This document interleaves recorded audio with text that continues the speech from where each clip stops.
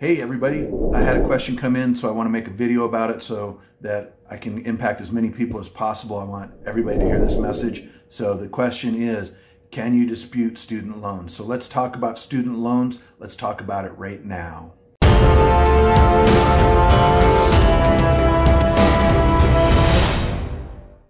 So let's talk about student loans. You've probably read in the news that student loans are out of control, man. They're the next thing that's going to blow up in this economy after we get over the COVID virus. I hope everything's just going to be perfectly smooth. But, we got a student loan problem, and we got a student loan problem bad. And I don't think that the government's going to let us out of student loans. You hear that with the candidates and, all these people talking about letting people out of the student debt.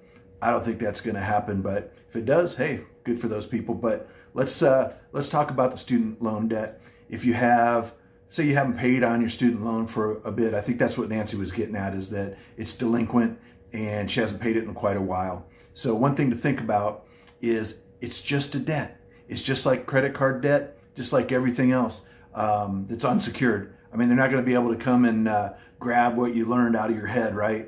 Hey, you learned how to do trigonometry in college. We're going to come and grab it out of your head. Nothing like that can happen. So it's unsecured loan. It's not like a car loan where if you don't pay on a car loan, they can come and get the car, right? So student loans are unsecured loans, and you treat them no different than any other loan. So get a dispute letter out there, dispute it, get after it.